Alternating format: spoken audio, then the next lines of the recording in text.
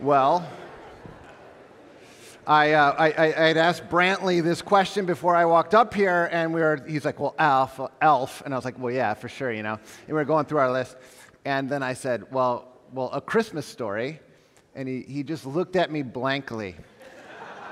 And I said, Ralphie, and you shoot your eye out. And he's like, you're old. I have no idea what that is. 1983, Brantley. Us cool people were around at that time. That's right. I got a brother back there. Well, one of the movies that's on my list, and I don't know, it doesn't make a lot of people's lists, I don't think, but is The Santa Claus. The Santa Claus with Tim Allen. Now, for those of you who haven't seen it, and there's only maybe a few of you that haven't seen it, it's about a man named Scott Calvin who accidentally causes old St. Nick to fall off of the roof. And he goes around to just kind of like investigate what the loud noise was, and he finds an empty Santa suit there with a small business card, and he reads the business card, and the business card basically says, put on the suit and the reindeer will know what to do. So he puts on the suit, and then pretty soon he and his son are whisked away by the reindeer as he has to complete Santa's delivery on that particular night. Now, the next day, Christmas morning, he wakes up and he's convinced that it was all just an elaborate dream. But his son seems to think, no, it was real. His son can recall all the same things that he could recall. And so as the movie goes on, the son is trying to convince his dad, no, Dad, you actually are the Santa Claus. And then he's also trying to convince his mom, who's been remarried to a man named Neil, one of the greatest characters in all Christmas movies. Neil is so genius. Oh, man, I love Neil. Anyway, but the movie centers around this Christmas theme, and the theme is in lots and lots of these movies, which is, will you believe or not? Will you believe that this person, this very special being, this one about whom you've dreamt and you've thought and all this, will you believe that they are actually in your midst, or will you miss him? And that's really our question for today. Not about Santa Claus, but will we miss the very, very, very important special one who is in our midst? Because December is crazy. December's crazy. I was talking to my son just yesterday and he said, Dad, it feels like December's flying by. And he's right, because in December, there's tons of work to do. And there's a lot of studying to do. Some of y'all are like staring down the barrel of the finals gun right now. And then there's a lot of cleaning to do. And then there's a lot of shopping to do. And then there's planning to do. And then there's more cleaning to do. And then there's cooking to do. And then there's traveling to do. And then there's some church services that you might go to. Thanks for being here today and battling the absolute mud pit that we call our parking lot. Thank you for that. There's a lot to do. And it is easy to miss the very important one who is right in our midst. Dad, pun alert. It's easy for Christmas to become Christmas. Huh? Yeah, that's bad. That's really, feel free to use that with your friends if you want them to leave you, I guess. But in order to make sure that we do not waste this incredible time of year and blow our opportunity to encounter the real Jesus, we have been looking at the names and the titles of Jesus in the birth narratives right at the very beginning. And today we're going to be in Matthew 1, as Adam mentioned. That is page 807 if you grab the Bible in front of you. We're going to be in Matthew 1. We're going to kind of continue on with some of the verses we looked at last week. Next week, Pastor Pat is going to be here, Lord willing, and he's going to carry us forward in our sermon series. As many of you know and been praying, he has been going through, he went through a treatment that seems to be doing really well, which is awesome. And I know that we're excited to see him and have him back and all of that. Just FYI, in order for him to kind of protect his immune system as he's still recovering, you will see him here, and then like a superhero, he'll disappear in between the services. So you may not get to, actually, please don't go hug him or anything like that, just for his sake with the germs. But we are excited that he is going to be back. But last week we began at the beginning of Christmas with the beauty and the brilliance of God's creation, and how God promised, even in the garden, that someday I'm going to send a snake crusher, one who will save you. And we discovered what his name was, which is Jesus, or Yesu in Greek, or does anybody remember the Hebrew from last week? It was a long time ago. Anyone? Yeshua. Oh, that's good. You guys are good, which means, of course, that Yahweh saves. And so that's who Jesus is. He is the embodiment of Yahweh, the Savior of the world. Well, let's continue reading and see what other titles or names that he's given. So this is Matthew 1, starting in verse 18. Now the birth of Jesus Christ took place in this way. When his mother Mary had been betrothed to Joseph, before they came together, she was found to be with child from the Holy Spirit. And her husband Joseph, being a just man and unwilling to put her to shame, resolved to divorce her quietly. But as he considered these things, behold, an angel of the Lord appeared to him in a dream, saying, Joseph, son of David, do not fear to take Mary as your wife, for that which is conceived in her is from the Holy Spirit. She will bear a son, and you shall call his name Jesus, for he will save his people from their sins. All this took place to fulfill what the Lord had spoken by the prophet. Behold, the virgin shall conceive and bear a son, and they shall call his name Emmanuel, which means God with us. So Emmanuel. Today, we are going to look at the name Emmanuel and break it into its three parts. But first, Matthew tells us right away that this name of Jesus was actually given. This nickname, this name was given to Jesus years and years and years and years and years before this account was written. Now, that is not the way that we do nicknames, right? Like nicknames, generally speaking, are earned. I mean, think about the famous sports nicknames that are out there.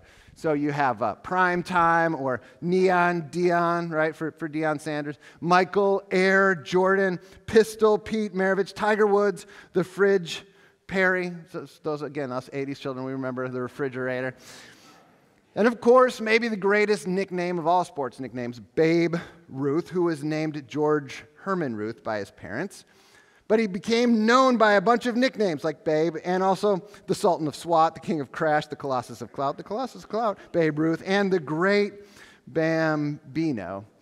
And in the words of one author, George's nicknames multiplied due to his personal history and his signature talent on the baseball field. In other words, as he did heroic things, he was given nicknames.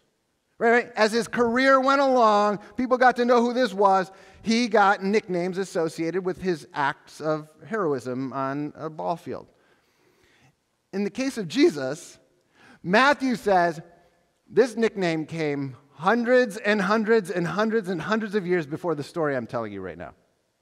It's kind of weird, right? Unless the story he's telling is about somebody more important than a sports hero or a king or something like that. Unless this person was actually around in some way for hundreds and hundreds and even thousands of years beforehand, then it could make sense.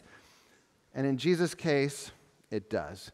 So we're going to look at this name, Emmanuel, this nickname given before any of the rest of the story of Jesus preaching sermons and healing sickness and even dying. Before those stories, we're going to look at the first story where this name Emmanuel comes from. To understand Emmanuel, you actually have to go back several hundred years to Isaiah chapter 7. You can flip to Isaiah 7 if you're so inclined. We're going to kind of be there. You can kind of follow this story to the best of your ability. Now, if you just read Isaiah 7 and you don't look at the Kings, Chronicles, whatever, to try to understand the historical context, it's a little bit tough to tell what's going on in Isaiah chapter 7. So I'll give you my very best short version of what's happening in Isaiah chapter 7. Once upon a time, there was this king named King Ahaz, and he was the king of God's people, but he was staring down two enemies who were basically at his gates, and he was terrified that they might come in and take over Jerusalem, kill him, capture God's people, all of those kinds of things. And so he was very afraid of these two enemies that were right there. And he started to think, like, how can I get out of this? So he looked around and he saw the big bad Assyrian empire. And he thought, if I can make an alliance with that empire, it's like making a deal with the devil, right? If I can make an alliance with that empire, then maybe it will get this threat of these two out of here. But Isaiah came, and Isaiah was a prophet, and he's like, hey, don't do that. Like, if you align yourself with the big bad wolf on the block, bad things are going to happen to you eventually. Like, you invite the wolf into the sheep's pen, that's not a good plan.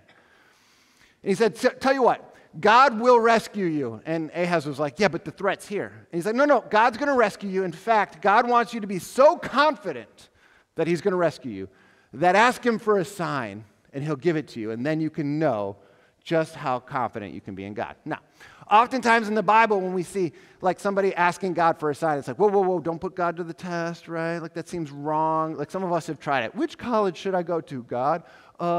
This one or that one? And we open our eyes and we like look for some, like that's foolishness, all right? But in this case, the prophet actually said, no, God wants you to be confident, so ask for a sign. Well, Ahaz was like, if I ask for a sign and God gives it to me, then I'll have to obey him. I got an idea. I want my cake and I want to eat it too. No, Isaiah, I'm not going to ask for a sign because I don't want to test God. I don't want to test him. So whatever with the sign thing, I'm just going to go ahead and make this alliance because I'm such a spiritual person. Have you ever heard anybody like spiritualize their disobedience before? Have you ever spiritualized your disobedience before? That's what he does. He says, no, I don't want a sign. I'm just going to make this other alliance. Well, when he does that, Isaiah says, oh, you fool. You were more convinced of the threat than you were of the promise. Like the danger before you was so great to you that you didn't trust God. So he said, you know what, God is going to give you a sign, and this is what you see in 7 verse 14. Therefore, the Lord himself will give you a sign. Behold, the virgin shall conceive and bear a son, and shall call his name Emmanuel. There's our Matthew verse. Isaiah said there would be a special child named Emmanuel, whose life would guarantee rescue and salvation. Now, we're not sure how Ahaz got that sign. Isaiah doesn't tell us. And so for years, scholars have argued like, was there like some young woman, a virgin, whatever, who had a baby at that time? Is this related to Hezekiah? Like there's a whole bunch of scholars that are. We don't know. Here's what we know. What we know for sure is that in his moment of incredible anxiety and fear, Ahaz refused to trust God to save him, and he looked to other people to try to rescue him. In his mind, the enemy's threat was greater than God's presence. That's the background of this name, Emmanuel. The name is a sign, a promise that God will be there for his people in their most difficult moments, and he will rescue. But what does the name mean? Well, Matthew tells us, and these three things are going to be our kind of three parts of this sermon. He tells us it means God with us. So what does Emmanuel mean? Well, first, it means God. God. We mentioned this last week, but if you're wondering who Jesus is, he is God with us. Jesus is God. Now, you can find people, including some who are considered to be scholars, who will argue that Jesus is not God and that Jesus never even claimed to be God. A number of years ago, there's a historian, scholar guy who walked away from kind of Christian faith years ago. His name's Bart Ehrman. You may have seen his books or whatever. So I was like, oh, wow, Bart Ehrman book. It's a bestseller. He's got this brand new finding. It's like, oh, it's really cool. It's just old heresy, like repackaged. And one of the things he says in that interview, essentially, is that Jesus didn't claim to be God. This is his actual quote. He said, "I think it's completely implausible that Matthew, Mark, and Luke would not mention that Jesus called himself God if that's what he was declaring about himself. That would be a rather important point to make." Well, la-di-da. More recently, you can find Muslim apologists on TikTok. There's a bunch of them. And there's one that said this. His name's Zakir Naik, and I don't know exactly what his credentials are, but he seems smart. He said, "If anyone can show me unequivocally in the Bible where Jesus says, 'I'm God, worship me,' I am ready to accept Christianity today." And their argument is that Jesus never even claimed to be God, and that's just an invention of Christians later. Now, I don't know if you noticed this or not, but When Bart Ehrman mentioned that, he said Matthew, Mark, and Luke. He kind of left out one of the 4 eyewitnesses. His math's not great. It's a C, 75%. I mean, that's good. And, you know, this Muslim scholar as well, he doesn't mention that because if you look at John, it very clearly, Jesus says, I am, which is like the name of God. In fact, it was so unequivocal and so clear and so unambiguous that those that heard it were like, we have to kill this guy for blasphemy. So they were not confused by what Jesus was saying. And you're saying, yeah, but that was just John, and I think I heard somebody say John was written late, and that's scary. Okay, well, there's tons and tons and tons of other evidence throughout the Gospels of Jesus being God. So here is a little bit of the evidence, and this is a little apologetic, and Dave B can do a way better job of this, and you should go to his class when we have more space, because it's already full. But this is just some of the evidence you can find. So Jesus has the attributes of God. I'm going to fly through some of this stuff. So if you're like, I want to write it all down, good luck. Just take a picture. Eternal, omnipresent, omniscient, immutable, omnipotent, and you can see a bunch of scripture references. He accepts worship as God. So we have some scripture references there. He's called creator. He forgives sins. He resurrects and he judges. He claims that he and the Father are one. He has titles like the names ascribed to him today, God with us. And here's another one. I didn't write this one down, but this might be my favorite of all the claims of Jesus to be God. Jesus was born into a very devout Jewish family. Do you know what the core of the Jewish faith is? It's the statement. It's called the Shema. And to say it, you have to kind of spit on each other. Shema Israel, Adonai Eloheinu, Echad, Adonai, something like that, right? Now, what is that phrase saying? Listen, Israel, the Lord our God, the Lord is one. One God. Now, if you were raised in a Greek-Roman home that worshipped a pantheon of gods, that family, if you're like, I'm a god, they might be like, that's possible. If you're raised in a Jewish home where the fundamental core of their faith is the oneness of God, and then you start acting like God, do you think a devout Jewish family is going to embrace that sort of behavior? See, this is what's crazy, that Jesus' family members come to worship him. I heard Tim Keller say once, if I was going to try to convince anyone in the world that I'm God, I would not start with my family. Because they know too much.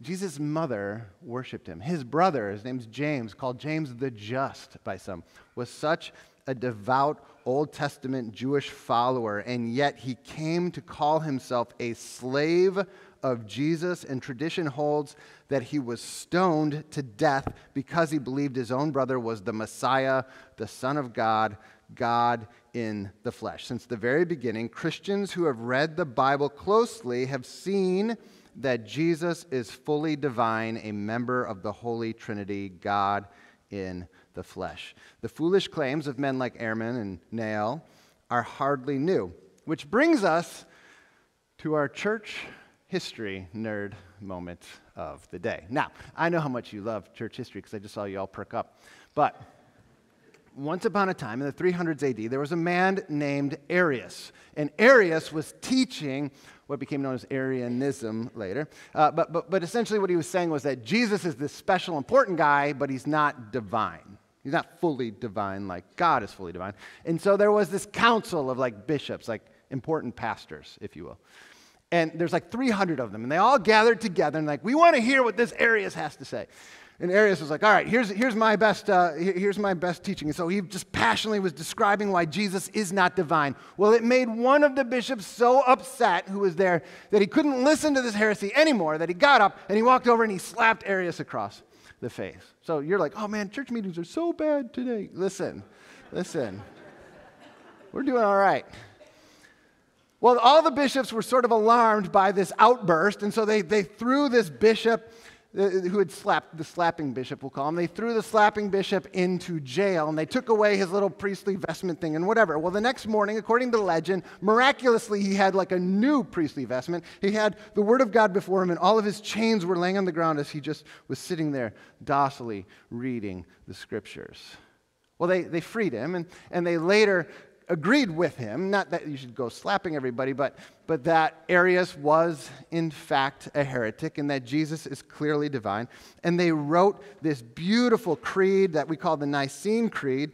And there's a line in it that says, or a couple lines, that says, "We believe in one Lord Jesus Christ, the only Son of God, eternally begotten from the Father, God from God, light from light, true God from true God, begotten, not made, of one being with the Father." They wanted to make it as clear as possible that all followers of Christ would know Jesus is truly divine. Now, you may not know much about church history, but you do in fact know the name of the slapping bishop. You know his name because he became famous at some point. In fact, the thing that everybody was like, oh yeah, he's really famous for, was not so much the slapping. It was for gift giving. The slapping bishop's name was St. Nicholas. St. Nick. So, true story.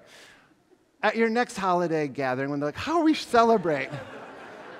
You can do Secret Santa or slap a heretic. Either one would be in honor of St. Nick. Jolly old St. Nick. Merry Christmas, everyone. Anyway, okay. All right, that was just a little bit of an aside. Back to Jesus. Emmanuel, God with us. Jesus is God. Now,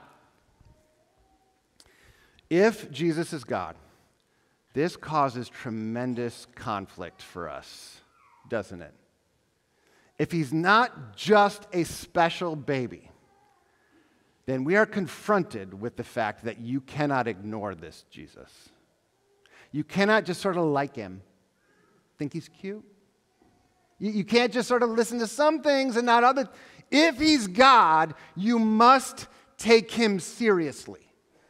So seriously that when he says something, you have to do it. If you don't do it, you are his enemy. Now you're like, whoa, that's a little like, ugh. Because I don't want to do whatever Jesus says, but I also don't feel like his enemy. Okay, so imagine you walked into an ancient king's courts. And he said, all who enter must bow their knee to me and swear their loyalty to me.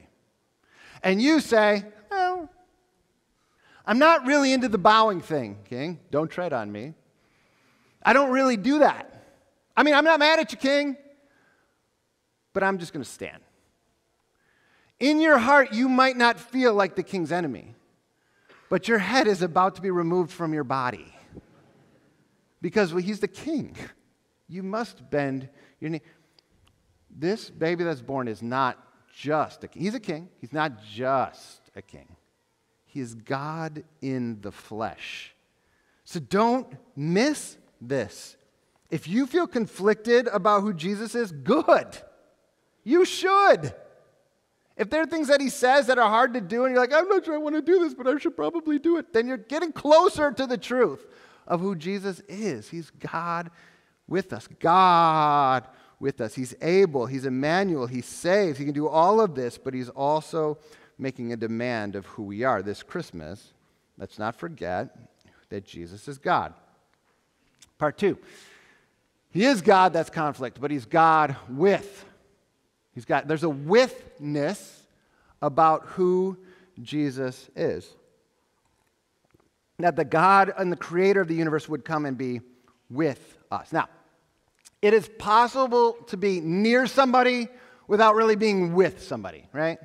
Like you might be near a bunch of people right now and you're not really like with them. You're just sort of near them. My wife and I were invited to go to this fundraiser at Chrysler. It was a Chad Tuff thing. It was awesome, from some of GBC's finest. Thanks, guys. It was really fun. And it was great. And we walked around Chrysler, and it was all fancy, and we dressed up and all the stuff. And we were near a bunch of really like important sportsy people and other people around the university. And I'm like, oh, that's a famous person. That's a famous person. You know, all this stuff. And it was cool. And we had great food, great conversation. I got to sit next to a couple of the football players. They were super good dudes and all of that. And it was neat to be near them, but I wasn't really with them. What I mean is that 99% of the people in that building had zero clue who I am. They didn't care. They didn't go home and tell their kids, I got to sit and talk to the Tyson and Charity Lemke. Did you get a picture, Mom? No, they didn't know. They had no idea who I was. Had I been there or not been there, it would have made no difference to most of the people. Now, the people that I was there with, awesome people, glad to be there, so thankful for it. But I was near people, I wasn't actually with people. We find out that God is with us. He's near, yes, but more than just near. He's aware. He speaks. He cares. He walks. He's able. Now, when you look at God's presence in the Old Testament, it can be a little bit terrifying at times. Like you work through some of those different moments in the Old Testament, and there's like a burning bush, and the ground is even holy so that Moses can't really approach it. He's got to take his sandals off. And there's another time where there's like a pillar of cloud and fire, or where fire descends on the top of Mount Sinai, and it like burns up, or where Moses can't even see the face of God. He sees like kind of his back or his shoulder or something, and his face glows. Like, it looks kind of terrifying, the presence of God in the Old Testament. And yet what we know is that all through the Old Testament, starting in the garden, God wants to be with his people. God keeps moving toward his people. They're the ones who run away. He moves toward them. He wants to help. And in no place is this more obvious than with Jesus. That Jesus comes to be with us.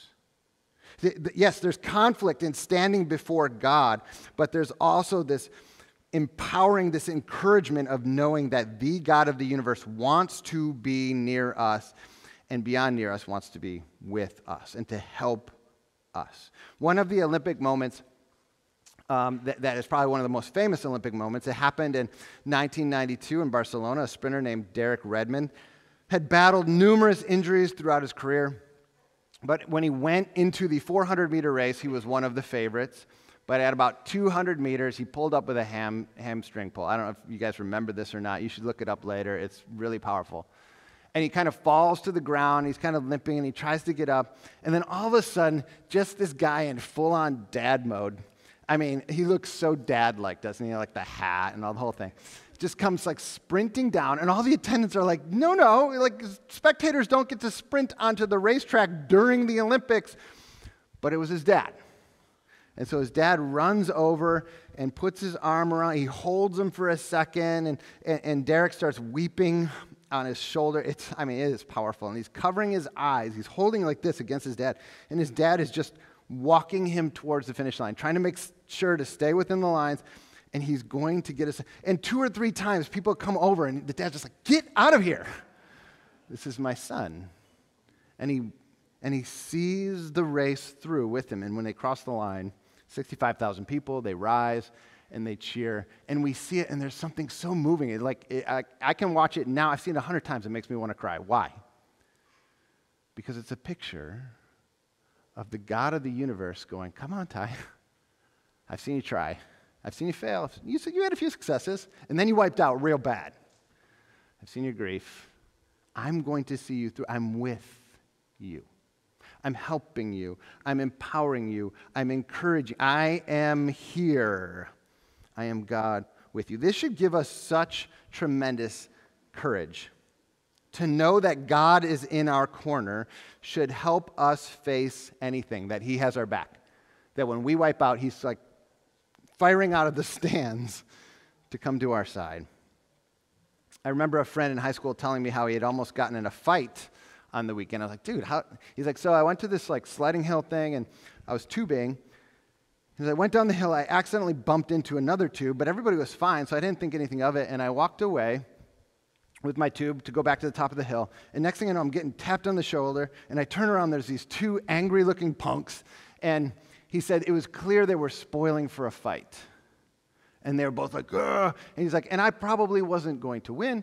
And I was looking at them like, He said, so I began to look around for like an escape route. And he said, when I turned like this, there were two massive guys behind me. I had no idea who they were, but I tapped him on the shoulder, and I said, these guys want to fight us. I was like, dude, that was quick. He's like, my life was on the line. You better believe I was quick. And they saw the two giants' confused looks, and they mistook it for anger or something, and the two punks were like, and we'll see you later, and they just left. Now, I love the idea that when something horrible happens to me, it's a terrible medical diagnosis, it's debt, it's a brutal relational thing, that I can genuinely say, Jesus, cancer wants to fight us.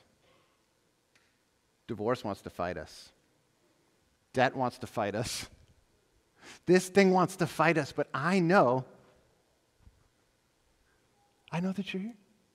Because it's built into your name that God is with us. That He's with us. Whatever the problem is that you are facing right now, is it so big that the presence of God can't solve it? Is it? Because He's here. So whatever our problem is, it's trying to fight you and Jesus. If you're a follower of Jesus, it's fighting you both. Now, when the mother of John and Charles Wesley, her name was Susanna Wesley, in some ways she's called the mother of the Methodist Church. But on her deathbed, it was so telling to her children. When she's nearing the very end, she's about to be called home to glory, and she tells them, don't weep, but rather sing a hymn of praise. And with her very final breath, she said, God is with us. So He's God. That's a tremendous amount of conflict that brings.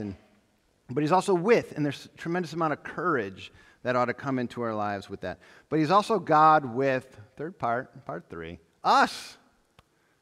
He's with us. Did you notice what Matthew said? Behold, the virgin shall conceive and bear a son, and they shall call his name Emmanuel, which means God with us. Now, both he and Isaiah, they did not say, he'll be called Emmanuel, which means God with everybody. God with all, God with them. No, both texts say that God is with us. And what they're saying is that the God of the universe is with us, His people, those who have come to recognize who Jesus is, those who have bent their knee in repentance to King Jesus, who have seen His work on the cross and know that the tomb is empty, and have come to trust Him to save, rather than our own manipulations and our own earthly saviors that we can see out there. No. For those who have come to recognize who Jesus truly is and have placed their faith in Him, that He is with them in a unique kind of way, in a powerful way, that He has actually even become one of us. He's become one of us. So that we always know that He's able, He's the big guy. But He's actually with us. So I don't know if you've had this moment before where you've gone through some kind of terrible season of suffering. And maybe it was one of the ones I just mentioned. It was a disease or a divorce or it's grief or something like that. And you've gone through that season and you've thought, I feel so alone. Nobody knows what this feels like. So it's been an interesting thing for me that if I find somebody who lost their dad in the last couple of years, because I did, I feel this weird comfort and connection to them because I'm like, oh, you get it. You've done it. If I meet another pastor, I love being a pastor, but there's just something about the fact that you've actually walked in the same life I have and have lived with this brilliant and wonderful responsibility that feels heavy on occasion that oh yeah, we're this is we, right? There's only one God who can say to you, I get it. I'm one of you. Oh, I was tempted too. I got hungry. I was tired. I wept. I experienced all kind of things that you've experienced. I even walked through death. So if you're facing death itself and you're terrified, I get it. I sweat blood. It was so intense before I was crucified. I find this really fascinating. There's this psalm. This is long before we know about Jesus' death and resurrection. There's a psalm, maybe the most famous of all the psalms, Psalm 23. And I want you to catch the language of this just for a moment. The Lord is my shepherd, I shall not be in want. He makes me lie down in green pastures. He leads me beside still waters. He restores my soul. He guides me in paths of righteousness for his name's sake. Even though I walk through the valley of the shadow of death, I will fear no evil, for you're with me. Now, if you didn't catch what I'm about to point out to you, that's okay. I didn't catch it the first 1,000 times I read this either. But I was listening to a pastor, and he said, I want you to think about a mother whose son serves in the military, and she doesn't know when he'll be home. And so when she talks about John, she says, well, when John gets home, he will help me in the garden. And when John gets home, he will help me with the shutter thing that I'm struggling. And when John gets home, he will be at the dinner table with me. And then we'll be able to, but when John actually gets home, she doesn't say he anymore, she says you. She says, John, you are home. Can you help me? Can you sit and eat with me? And you're like, okay, not terribly profound. Look at Psalm 23 again. Look at the language. He makes me lie down in green pastures. He leads me beside quiet waters. He restores my soul. He guides me in paths of righteousness for his name's sake. Even though I walk through the valley of the shadow of death, I will fear no evil, for you are with me. Did you catch it now? He makes it, oh yeah, I know he'll do it. But as he gets closer to death, he's like, oh, you're here. You're like right here. You know what it means to walk through death. And obviously, King David didn't know what we know, which is that Jesus would, in fact, walk through death, and he would rise again. And he will carry those of us who are his followers across the great divide. We are his children, and he longs like a father to bring us around his massive feast table. But let's not miss it. It's Christmas now. Christmas now. Let's not miss it. This Jesus is God. This Jesus is God who is with us. So face the conflict, carry the courage, and find the comfort in every Christmas movie and decoration and gathering that you have. Let it point you to Emmanuel. Let's pray. Father, we need your bigness and nearness.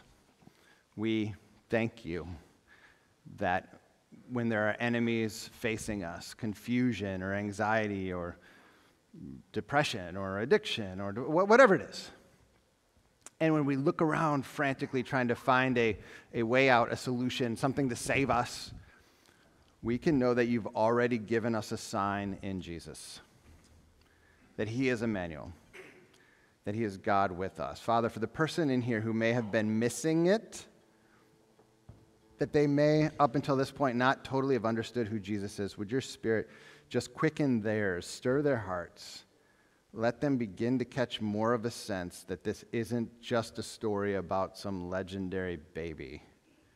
We're talking about Emmanuel. You're so good, Father. We pray these things in Jesus' precious name. Amen. Would you stand so we can sing?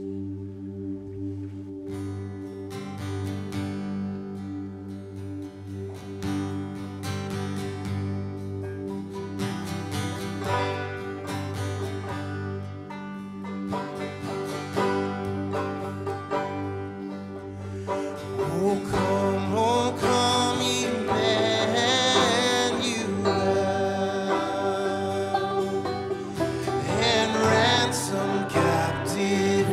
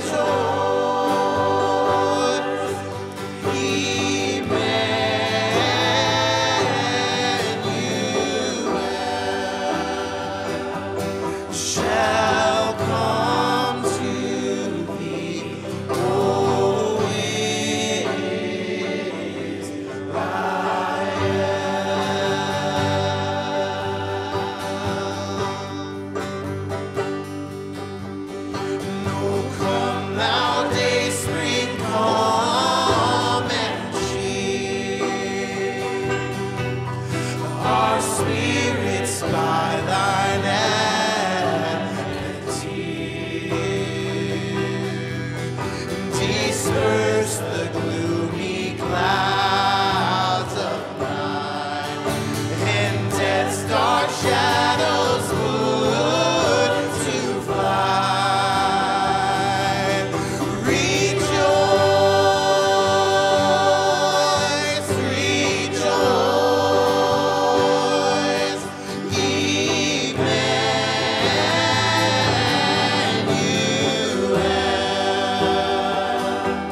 shall come to thee. Oh,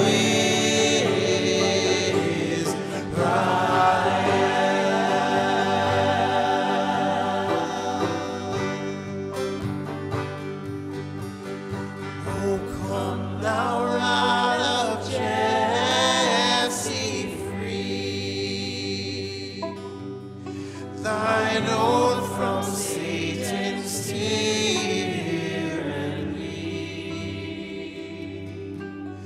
from depths of hell thy people save, and give them victory o'er the grave.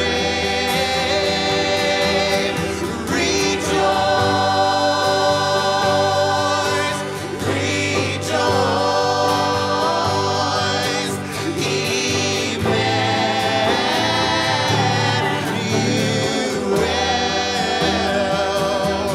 shall come to thee. Oh, and we rejoice, rejoice, Emmanuel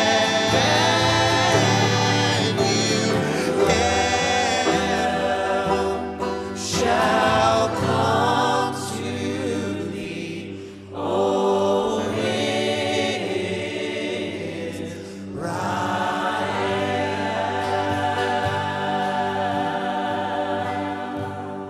Well, amen to that thought. As we move into this Christmas season, we get closer to our celebrations and our traditions.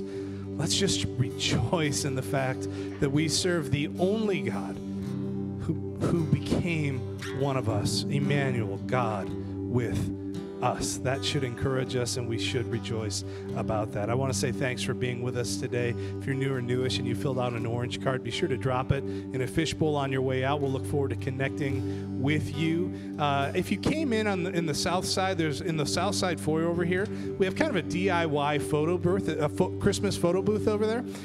If you haven't had a chance to utilize that with you, your family, your kids, whoever, friends, we'd encourage you to do it. It's really fun. It's really cool over there. You can put it on a Christmas card if you haven't done that like me already. So make sure to take advantage of that. Men, don't forget, if you leave here today and don't sign up for Man Up, you're going to forget. Don't forget. Sign up for Man Up Retreat.